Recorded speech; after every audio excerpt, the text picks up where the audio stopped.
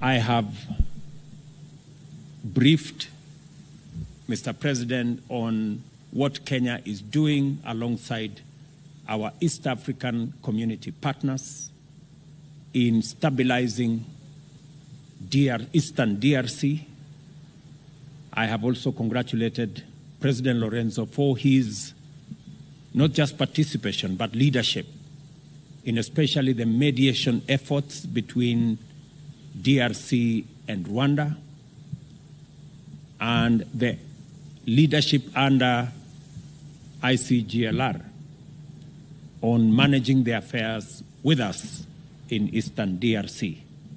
We concur that the situation in DRC needs to be brought under control.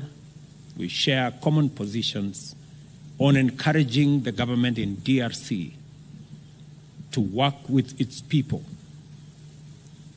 in finding the mechanism that will enable the people of DRC, especially in the eastern side of DRC, to engage in dialogue, in consultation, and we are prepared under the Nairobi process to work out a mechanism for dialogue and consultation to facilitate M23's cantonment after an agreement on what happens after the cantonment exercise.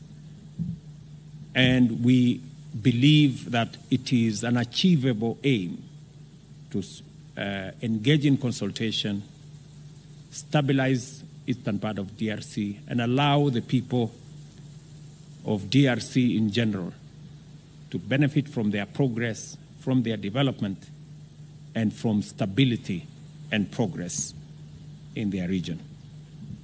We have discussed